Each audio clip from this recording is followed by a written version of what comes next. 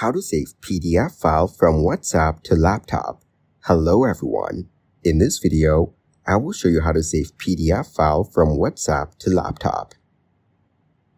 First, go to Google Chrome on your computer.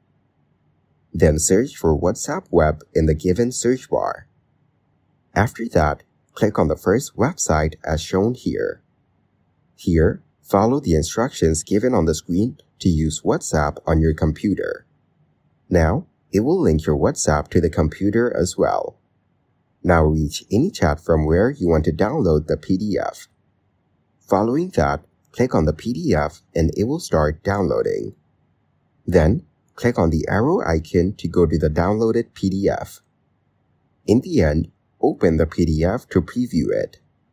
In this way, you can easily save PDF files from WhatsApp to your laptop. Thank you guys for watching this video. Hope you got some value. Make sure to like the video and subscribe to the channel to get notified of new videos. See you in the next one.